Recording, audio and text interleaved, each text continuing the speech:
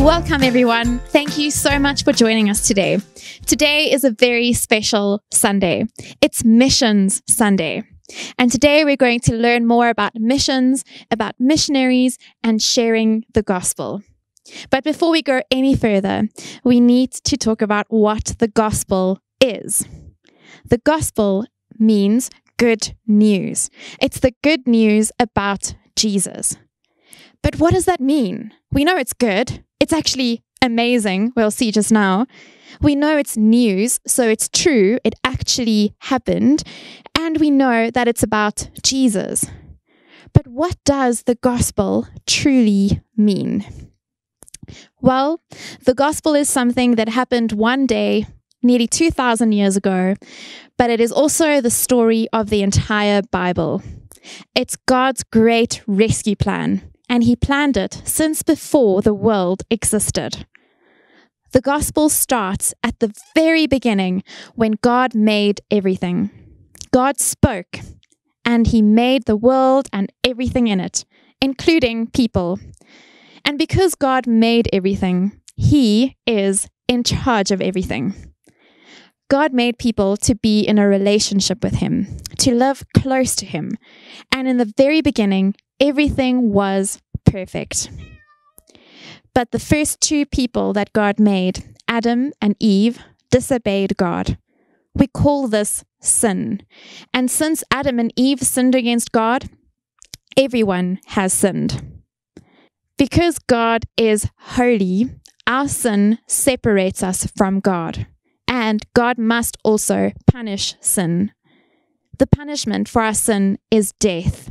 Death meaning our bodies will die one day, but it also means that we will live separated, far away from God forever. But remember how we said that the gospel is God's rescue plan and that he had this plan even before the world was made. Well, God always had a plan to rescue people from their sin and to bring them close to him again. God sent his only son, Jesus, to take the punishment that we deserve for our sin. Jesus never sinned, but he died on the cross in our place. He gave his life so that we might live with God. And what's more amazing is that Jesus didn't stay dead. He rose on the third day, and he is alive in heaven. And now anyone who trusts in Jesus can be rescued from their sin. When we trust Jesus and follow him, God forgives us from our sin and we get Jesus' righteousness. So that means that God sees us as if we are perfect like Jesus. And God promises that we will live close to him forever, even after our bodies have died. And this is why the good news is so truly amazing. And this news isn't just for today. This news is for our forever future. One day, Jesus will return to finally fix everything in the world that has been broken by sin. And when he returns, he will punish those who haven't been rescued by him forever. But those who have trusted in him and been rescued, they will live with Jesus forever and ever, where there is no sin, no death, no sadness, no tears, and no pain. This good news is for the whole world. It's for everyone. It's for you and it's for me. God doesn't make us follow Jesus, but he invites us to. Just like Adam and Eve in the very beginning had a choice to make, we also have to choose. We can choose to carry on sinning and turning away from God, or we can choose to turn away from our sin, to turn to Jesus, to trust in him, and to follow him as our rescuer and our king. Last week, we learned about the word righteousness, which is to be in a right relationship with God. And that is only possible by trusting Jesus. In a right relationship with God, we are truly changed by the good news of Jesus rescuing us. So we are not ashamed to share the gospel. Our memory verse this week tells us that God wants his people to tell others about what Jesus has done for them. So now we have a really special family from Ukraine to share this memory verse with us. And then we will also listen to our memory verse in Zulu and in Afrikaans. And that is to remind us that God wants people of all nations and all languages to know the gospel. Good morning, everybody. We are the Naidona family, and we are so glad to be here with you this morning. This morning, we're going to do the memory verse together, and it comes from Matthew 28, verse 19. Are you ready? Let's do it together. Go, therefore, and make disciples of all nations, baptizing them in the name of the Father, the Son, and of the Holy Spirit. This morning, Misha and Carla also have a big surprise for you guys. They're going to do the same verse, but in Russian. Listen carefully. Матфея 28:19. Поэтому пойдите ко всем народам и сделайте их моими учениками, крестите их во имя Отца, Сына и Святого Духа. It was really nice seeing you guys and spending this little time together. Keep practicing your verse. Bye-bye. Bye! Hello guys, today I'm going to do a memory verse in my home language, isiZulu. uMateyu chapter 28 verse 19. Ngakho ke hambani niyenze izizwe zonke abafundi. Nibabhaphathise ngegama loyise elendodana nomoya oyingcwele. So here's the memory verse in Afrikaans. Matteus 28 vers 19. Gaan dan en maak disippels van alle nasies. Doop hulle in die naam van die Vader en die Seun en die Heilige Gees. Thank you for sharing the memory verse in these 4 different languages. And what this hopefully reminds us is that we don't need to travel to another country to share the gospel, but we can share it in our own language, within our own family or neighborhood. And so next up we have Isabella and Rosie, and they will be unpacking the Great Commission. And why is it great? Rosie is my puppet pal. Her hair is straight and yellow. Ollie and Reese and Spinkle Hugh, And we both say hello. Hello and welcome to another episode of Bible Stories with Isabella Jane and Rosie. You know, Della, I love learning about all these stories. Do you really? Yeah, I do. So what are we learning about today? Well, Rosie, I thought today we would talk about what our mission is. Our mission? Yes, our mission. We have a mission? Rosie, everyone has a mission. They do? Yes. Oh, Rosie, so when someone becomes a doctor, what's their mission? To help people. When someone becomes a teacher, what's their mission? To teach people. When someone becomes a Christian, what's their mission? To Christian people. Kind of. Very similar. Our mission as Christians is to spread the gospel, the good news of Christ, to help grow the kingdom of God. Well, and grow internally in our own walks and our own lives with Jesus.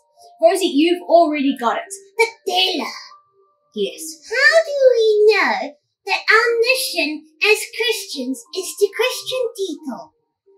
It's not Christian people. Same thing. Okay. Well, we know this, Rosie, because it's everywhere in our Bible. It is? Rosie, even in the Old Testament, the stories that we were telling were all about growing the kingdom of God, spreading the gospel. I think you're right. Now you know I'm right. You're right, Della. But now it's different in the New Testament. Well, why do you say that? Oh, because in the New Testament we have the good news of Jesus. That's exactly right. So now, how do we know that it's our mission as Christians to Christian people? Well, there's many stories in the New Testament, but I thought we'd look at one particular man, Well, who? Saul. Saul? Well, he was a bad guy. Yeah, Saul wasn't a very good guy. He, in fact, was against Christianity. He was so zealous about what they did believe and completely disregarded this new movement, this new religion with Christ. Oh, well then he's not a very good example. Well, I think he is. You see, he led a lot of the persecution against Christians. Well, that's not good. No, it's not, but we can see that as our example, we have an extreme. Yeah, he didn't like us at all. Exactly. But then one day, he met Jesus. Yeah. And Jesus spoke to him, and then he suddenly realized he's been doing the wrong thing this whole time. So he became a Christian? Exactly. Now remember, Rosie, he said, when you become a Christian, what's your mission? To Christian people. So what do you think Paul then did?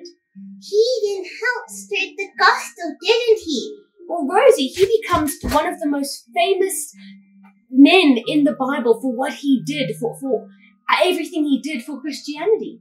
Okay, well, how do we know? Well, he had one big change.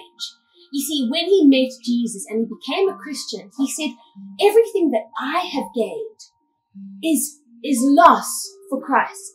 Well, what does that mean? Well, Rosie, I think he realized that all of these accomplishments, these big things he was doing against Christianity were good for him, but they weren't good for Christ. Then he realized if it's not good for Christ, it wasn't good for him either. So he really changed. So as extreme as he was against Christianity, he became extreme for Christianity. And we see this throughout his whole walk in the Bible and the stories that we have. So Paul was really like a big figure in changing the course of Christianity. No, Jesus was the big figure who changed Christianity, and Paul believed it, and he wanted to help spread the gospel. I think that's amazing, Dada. So he did some amazing things, didn't he? Rosie, he did some incredible things. He went to places where people hadn't heard the gospel before. And he said, where people haven't heard, they will hear. And where people haven't seen, they will see. And did they? Well, Rosie, because he loved God so much and God was working through him, yeah, Rosie, they did. There were many, many people who were touched by Paul and what he had to say about Christ and God and how he was spreading the gospel and growing the kingdom. And I'm sure that he was becoming a better man every day because he dedicated his life to all of this. That's exactly right, Rosie. You see, he ended up being a prisoner on a ship. He was going to churches where they were completely on the wrong track and putting himself in dangerous situations. Bella, Paul did all these amazing and big things. And he was really on a mission. It kind of makes me feel a little bit insignificant. Well, why? Oh, if we have to be on mission, and if someone like Paul is the example, well then I'm not doing a very good job because I'm just here. Rosie. Yeah. If you were a prisoner on a ship wanting to make your appeal to Caesar, like Paul was, for example, yeah, then you wouldn't be sitting here today telling the story and also helping spread the gospel. So what you're saying is this is my mission? Rosie, remember in most of our stories we've said God puts us in certain places for a reason? Yeah. Our life is our mission. The way we live is our mission. Okay. So some people's mission is to go to places where Christianity is persecuted and it's dangerous, and that's their mission. Okay. that doesn't mean that your mission isn't important. Well, I guess if we were all doing the dangerous stuff, then no one would be doing the other stuff. Exactly, because Rosie, everything that we do in life is part of the mission. And we have all these different roles because we need to reach more people. Well, I think I understand now, because if we were all flocking one place, then we would all be there, and no one would be here, or no one would be there, wherever you're watching this from. Exactly. So Rosie, I think what we've learned from today is our life as a Christian is our mission. And wherever we are, that's where we should grow the kingdom of God and spread the gospel. You are the way, the truth, and the life. We live by faith and not by sight. For you, we're living all for you. You are the way, the truth, And the life. we live by faith. And not by sight. For you, We're living all for you.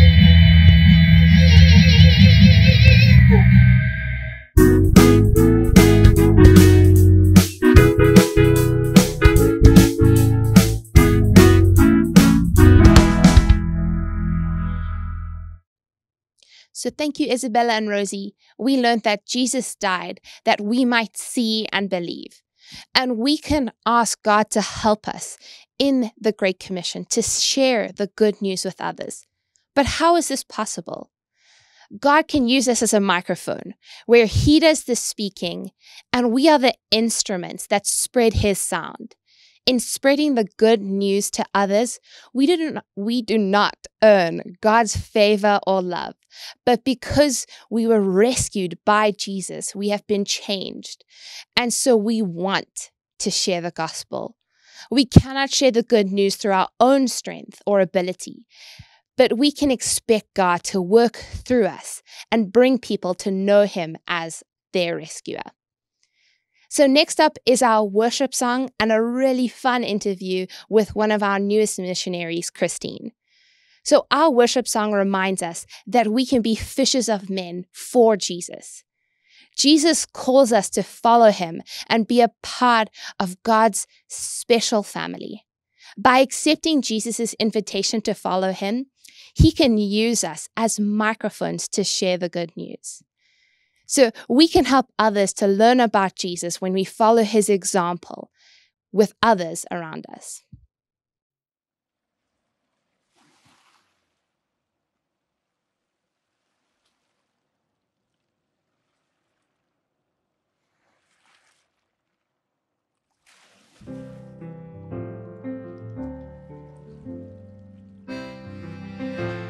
Matthew 4:18 through 20. As Jesus was walking beside the Sea of Galilee, He saw two brothers, Simon called Peter, and his brother Andrew. They were casting a net into the lake, for they were fishermen. Come, follow me, Jesus said, and I will make you fishers of men. Come, follow me, Jesus said, and I will make you fishers of men.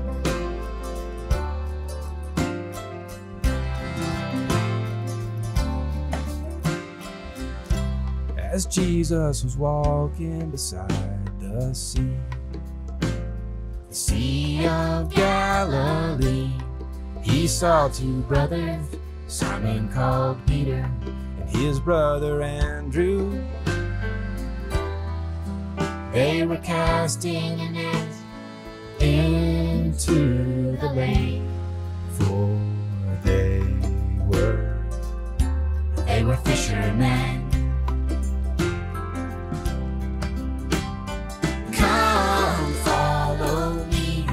Jesus said, and I will make you fishers of men. Come, follow me, Jesus said, and I will make you fishers of men. Yeah, fishers of men. And at once they left their nets and followed him. Yeah, they followed him. Come, follow me, Jesus said, and I will make you fishers of men. Come, follow me, Jesus said, and I will make you fishers of men. Yeah, come, follow me, Jesus said, and I will make you fishers of men. Come, follow me, Jesus said, and I will make you fishers of men. Yeah, come, follow me, Jesus said, and I will make you fishers of men. Come, follow me, Jesus said, and I will make you fishers of men. Yeah, come, follow me, and I will make you fishers of men. Come, follow me, and I will make you fishers of men. Come, follow me.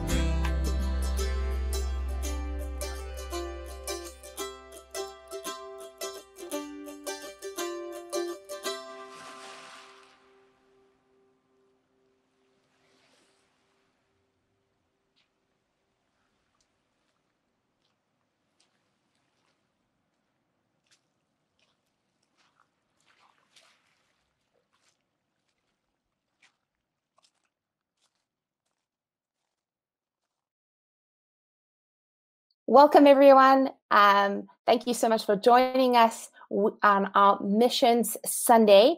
And instead of doing a talk this week, we are doing an interview with a very special guest. And it is... Ohayo gozaimasu. Watashi no nomai wa Christine desu. And that means, good morning, my name is Christine. Welcome, Christine. Thank you so much for being here with us today. So I'm sure you guys know Christine from Holiday Club and from just being around RUC. Christine, can you just start off by telling us a fun fact about yourself? Absolutely. I have very interesting pets, as most of you know, Gaston and Rosie. Gaston is a pink baby corn snake, and Rosie is a 15-year-old Chilean rose tarantula. I mean, that's amazing, Christine. I have 2 dogs, so you are far more interesting than me. So before we chat more about your experience in Japan, let's talk a little bit about missions. And so my question to you, Christine, is what do we mean by the word missions? Absolutely. Now, Candace, the interesting thing is before we can really understand what missions is, we need to first understand what mission is. Now, there is a difference, even if it's slightly. Now, theologians, people who study the Bible or biblical things, suggest that mission, without the S, refers to a total biblical assignment of the Church of Jesus Christ, which basically includes the upward, inward, and outward ministry and work of every one of the church. Okay, now missions with an S, on the other hand, is, as we can see this in the life of Paul in the Bible, many say that they have 3 elements. This is going out of the area where your church was first established, so the element of going, and first establishing or evangelizing the unreached, then equipping those disciples, and then also establishing local church. So it's the building of churches, evangelizing the outreach, and equipping disciples as you go out. When we're talking about missions and missionaries, people that go out, why would someone want to go out and leave their home and their families behind? Why do you become a missionary? You know, Candace, it's a very hard thing to do, for me at least. And I believe that the most important thing in this life is to advance God's kingdom. So even though we love our families deeply, God called them or us missionaries, I suppose, and helped them to understand the need to reach those who have not heard about Jesus. Now, usually these places do not have enough believers to go out and spread the good news themselves. So missionaries realize this and go out of their comfort zone, leaving their home and family behind in order to reach the lost and to teach these people about Jesus Christ and his good news. So the ultimate goal is worth giving up your family. And so, based on this ultimate goal of sharing the good news, why should we share it? We should share it because it's the most important thing in this world. It's not just about having hope in the world life to come, but it's also having hope now. Knowing what Jesus had done for us on the cross, this good news is more important than anything else that we live for.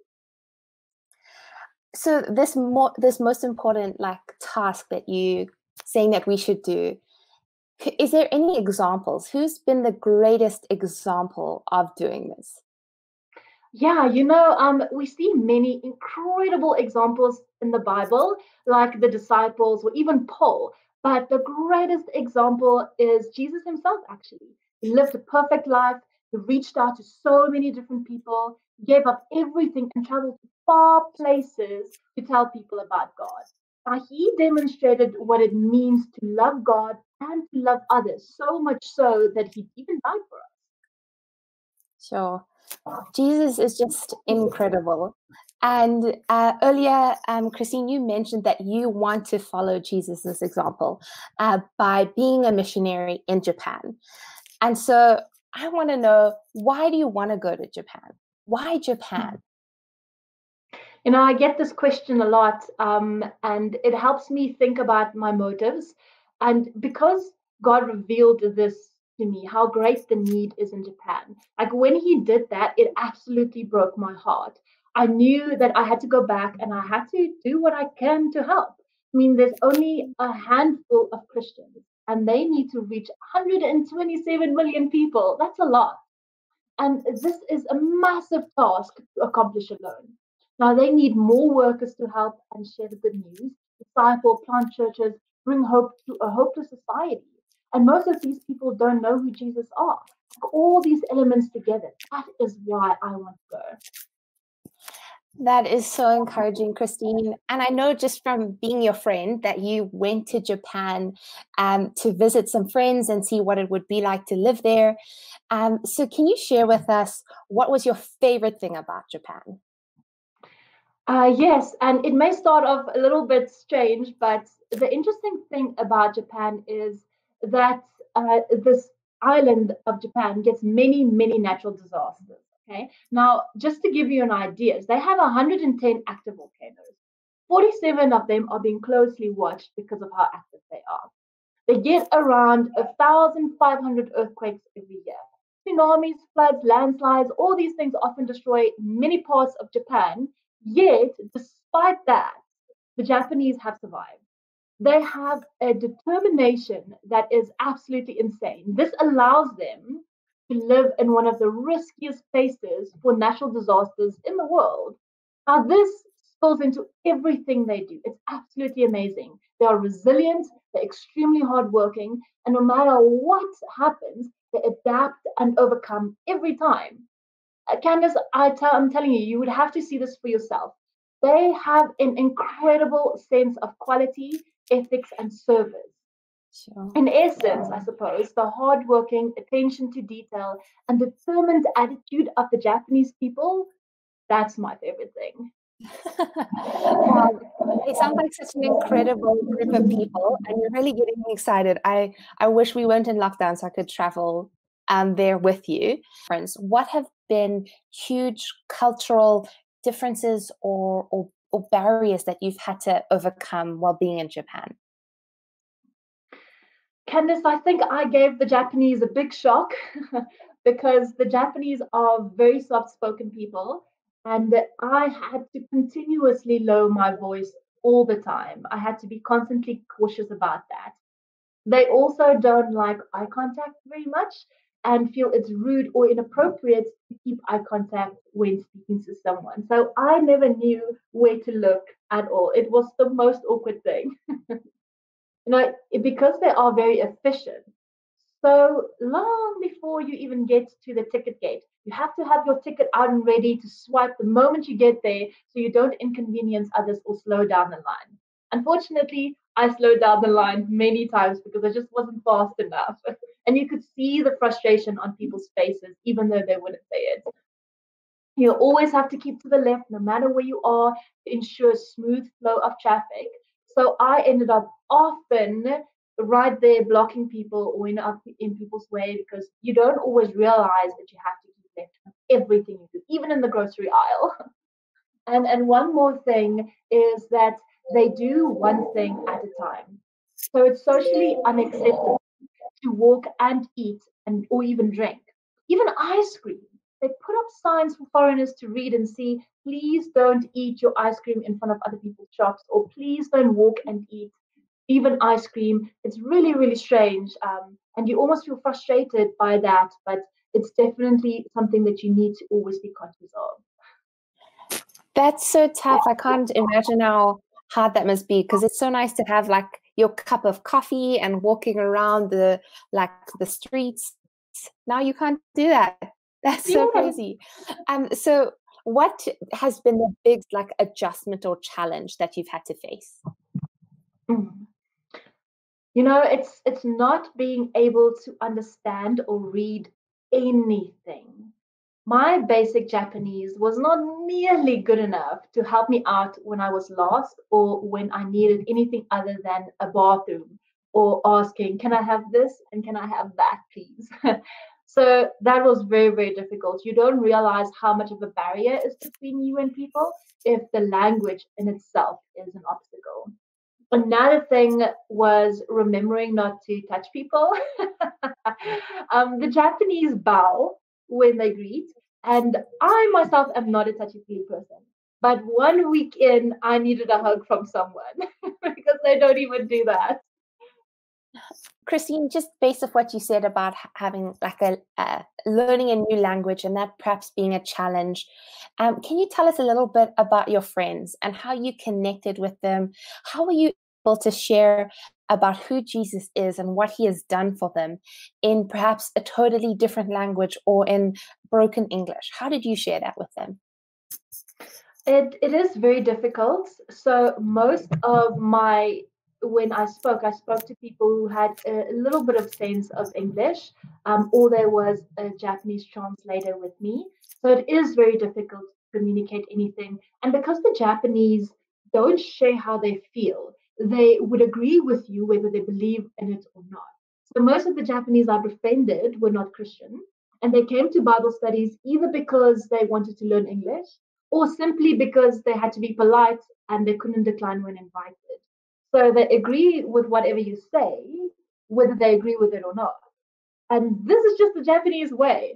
So even though they know that Christianity is based on Christ, they don't understand the concept of who he is and what he has done. Now, interestingly enough, some of these people who's attended the Bible study for years to come, or for 7 or 12 or 14 years, they may feel a little bit more open or willing to be honest about their thoughts. So the interesting thing about what they shared was that the gospel is a great idea, they say, but it's nice to live by, but it's for a foreigner. It's not for the Japanese. And this is because it's so countercultural. And most Japanese even consider Christianity or other religions that's not native to Japan, like Shintoism or Buddhism, to be a dangerous cult. And they shun the believers completely if they want to accept this faith. So even if some people want to accept Christ, they don't just because it's not Japanese. So this is a major obstacle. Most even feel, they shared, that it's arrogant to claim that Christ is the only way to God, or that there's no way of making up for the stuff that you've done wrong. Now, and this is all because the concept of being a sinner is foreign to the Japanese people. They do not have the word for it like we do. The word they would use for sinner is criminal. And many are even offended for you to even suggest that they are sinners, because you're basically telling them that they're criminals, and they really insist that they're not. So that's been the biggest obstacle to overcome. But there has been a handful of Japanese Christians who have come across, who I have come across, and they understood the gospel on a heart level, and this was so beautiful. And the way they understand it is a little bit different to ours, and so they understand that God created us to be in a relationship with Him, and that our shame in disobedience separated us from Him. They also understand that Jesus is the Son of God, who through grace took up their shame on Himself, paying the full price for it on their behalf. Now, they also understand that because of this, they can now pursue a relationship with God, as they can come into His presence unashamed and blameless. So the wording is quite different, but at the end of the day, the truth remains the same. Sure. That is so encouraging. Thank you so much, Christine, for sharing.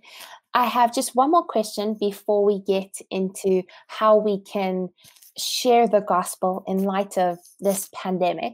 So my final question is, what has God been teaching you about Himself as you get ready to take on this huge, Great Commission, this call to share the gospel in the uncertainty of this, like the pandemic, but then also in the challenge that in Japan, their view and understanding of God and sin and shame is so different to the way that we see it? You know, Candace, God is teaching me that I have a lot to learn. I definitely don't have all the words perfectly figured out. I need to learn how to be more sensitive towards the Japanese culture, and that it's so countercultural to mine that I have to start at the bottom again. He's teaching me that this pandemic is not too big for Him to handle, and that He can even use this time to glorify Himself. And I need to keep on following Him no matter what, no matter where He leads, and no matter how hectic the storm may be around us. Now, even at a time like this, where tomorrow is so unsure, He is teaching me that I need to remain faithful in missions, the mission that God had called me to. Now, God is showing me that no matter how hard the times may be, that He is always with me, that He will never leave me, and that He will never forsake me. That is so encouraging, Christine. And I think we are definitely reminded that we can trust in God's faithfulness to us, and that He loves us, and that this, as you said, this pandemic isn't outside of His control. And so, since everything is in lockdown and we can't even go out beyond our families, I wanted to know, do we need to leave our families and South Africa or even our neighborhood to share the good news? Candace, absolutely not. We definitely don't have to go outside, out of our neighborhood or even our house. In fact, you can be part of God's mission yourself right here where you live, work, and play. That's such good news, Christine. And I know that I will definitely do that. Yeah, I think it's sometimes I always think that I need to travel overseas to share God's good news, but it doesn't have to be. It can be within my very home to my family. And so, Absolutely. Everyone, as we come to an end, we just want to share kind of an image with you. If you could all just picture dominoes, you know, those small things that stand up next to each other. And if I knock one domino over, it falls onto the next, which falls onto the following, which falls onto the following. And so what we can see by that is that we can share the gospel by just the closest person to us, and that's around us. And that is just a wonderful thing to know. And also to know that by sharing this gospel, it's not out of our own strength. It is God's strength and ability that He gives us to share the gospel. And we're not doing it to earn God's favor at all. But we just are filled with this love of Jesus and what He has done for us. And so that overflows, and we want to share it with other people. And so finally, Christine, as you get ready to go to Japan to be a missionary, how can we, as your friends and as your church family, help you to go to Japan? Thanks, Candace. You know, being called to God's mission in Japan means that I need to not only leave my home and family behind, but I also need to give up the stability of a full-time job. It is very intimidating, but the missions organization I'm going through needs me to raise 100% of my financial support in pledges before November, before I'm allowed to go next year, February. So I'm currently at 61%, but this, of course, changes with the strength of the rand. But if God has placed Japan on your heart or anyone else's heart who may be listening, but you yourself cannot go, consider partnering with me. You can pray for Japan. You can pray for me. You can pray that God would mobilize more workers to go out into the mission field. You can invite me to your Bible study or to your cell group if you via video call and allow me to share my story in hopes of finding more partners. Or you could partner with me financially, enabling me to go and bring the good news of Jesus to the Japanese people. Thank you so much, Christine, for sharing. And something that we can do right here and now is to pray for you.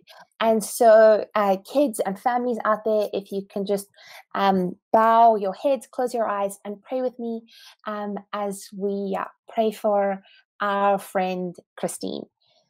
Yeah, dear Lord Jesus, thank you so much for Christine. Lord, thank you that you have called her and that you have equipped her and that you've given her a heart after your people in Japan, Lord. Thank you that you have loved her so well and that she is eager to share of your good news, Lord. Thank you that you are making a way for her to go, Father. And I pray, Lord, that you will just protect her in this time and that you will comfort her, encourage her in these uncertain times. Lord, thank you so much that you care for us and that you love us. In your name, amen. All right, amen. Christine, thank you so much for sharing this with us. I hope everyone enjoyed it and learned as much as I did. That is all for us. And thank you. Back to the studio to Ansane. Thank you. Bye.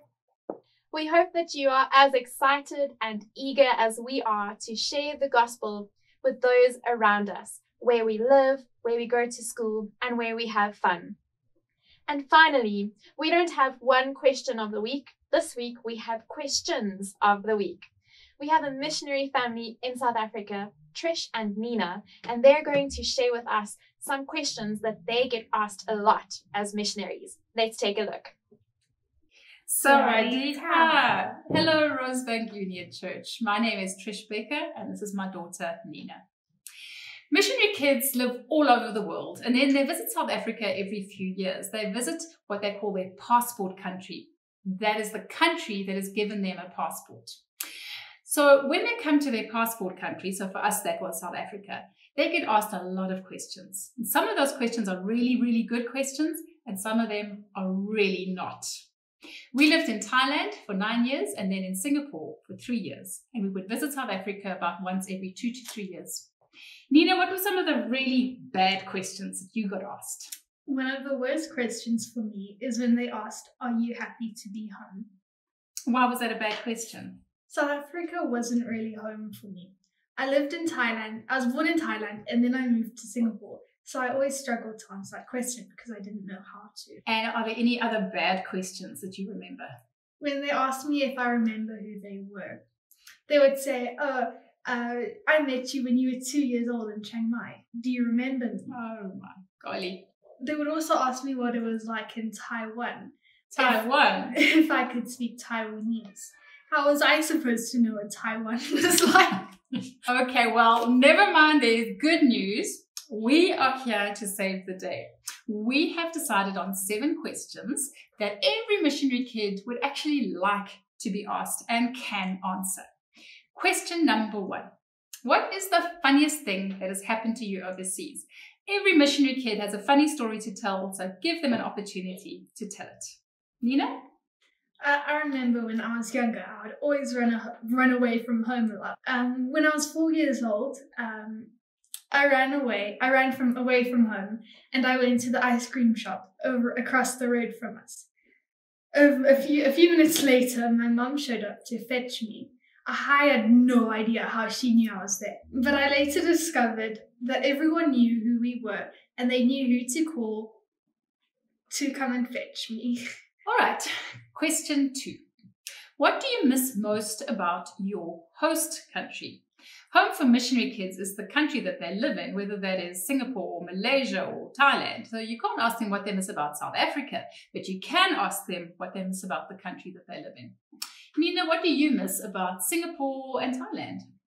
And what I miss about Singapore is when we were waiting to fetch Johnson and Emily from school, and waiting for my kindergarten to start, we would always go on little dates. You and me on our tete and have teterik and kaya toast.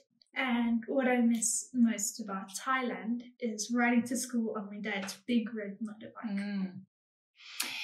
Question 3. Can you describe an average day in your life? In reality, a missionary kid's daily life is not that much different to yours. But this question shows that you're interested in them and want to know more about their lives. Nina, what was a normal average day like for you in Singapore? In Singapore, I would wake up, and it was around 6 o'clock, and it was always still dark outside.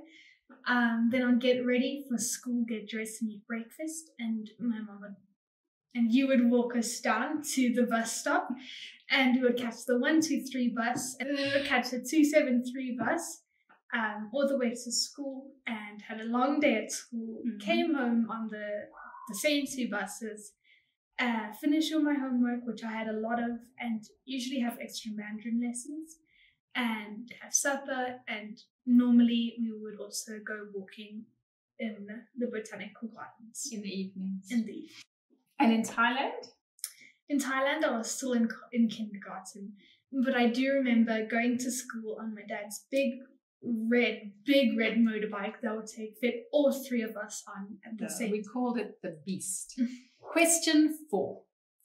Where is your favorite place in Thailand, Singapore, or whatever country they're living in? This is a great question to ask because you'll find out what they love about the country that they're living in. What was yours? In Thailand, I loved going to the hot springs and boiling eggs in the hot springs. Hot springs, yeah. And hiking up to the waterfall and spending the day in the sun. You play in the river and just enjoy the day. And for Singapore, the Sentosa Island. Sentosa. Then my favorite place, because there was always so much to do, my favorite place in Sentosa was Universal Studios. Going on the rides at Universal Studios. All the fun rides. Question 5. Do you think any part of Thailand or Singapore's culture have become part of you? I think something that's become a part of me from Thailand is honoring old people. Thai people loved their grandparents, and I remember spending a lot of time with my friends' grannies and granddads. Most people don't have time for old people, but even today, I love listening to their stories and taking time. Yeah, that's great. Can you think of anything else that you feel like that's you because you lived in Asia, not because you were South African? I think it's using a title when addressing someone and not just calling them by their first name. Especially adults. Yeah, especially adults. It was respectful to have address someone by their title. So my friend's parents will ask me to call them, just call me Leslie. But I'll always have to go, Auntie Leslie. Okay. Question 6. What have you lost or gained by being a missionary kid? Change is a constant in a missionary kid's life. We moved houses, towns, even countries. And for a child or even an adult, that can feel like loss. But there are also lots of good things too. So ask them about both. Nina, what losses or gains do you think you experienced? I think a loss that I experienced was not learning Afrikaans from an early age, like most of my friends have. Even today, I still struggle with speeches. Another thing that I missed out on is getting to know my grandparents on a deeper level. Something that I had to do a lot was say goodbye to all my friends and the community that was around me. And leaving Thailand, I had to say goodbye to my pets, Domino and Daisy. So that was also a big loss. And then not being able to have a pet in Singapore was also very hard. And gained? Do you think you've gained anything? One of the biggest things I've gained is having experienced all these incredible experiences, meeting new people that I never would have met before, and traveling to all these incredible places. And finally, question 7. How can I pray for you? People are always very, very interested in what the adults are doing on the mission field and how they can pray for the work and the team and the Thai Buddhists. But when people ask my children, how can we pray for you? They loved it. And it showed that somebody cared about them and not just about their parents and the missionary work. So remember to ask that question next time you meet a missionary kid. We hope that these 7 questions have helped you, and next time you meet a missionary kid, you can choose 1 or 7 of them. Bye. Thank you so much for joining us today on Missions Sunday. Please check out the Connect card in the notes with some activities and more questions to talk about as a family. And then we just have 3 announcements.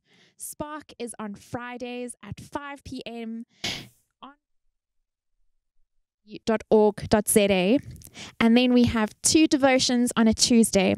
Tuesday Truth for Kids is on YouTube and on our website on Tuesday mornings. It'll be released at 6 o'clock, but if you're not awake at 6 yet, you can watch it later in the day. And then we have a devotion for all our preteens, so grade 6s and 7s, on Zoom at 5 o'clock. If you want the details for that Zoom devotion, please send me or Candace an email, or you can check out our Facebook page. Thank you so much, everyone. Have a wonderful Sunday, a great week, and we'll see you next week.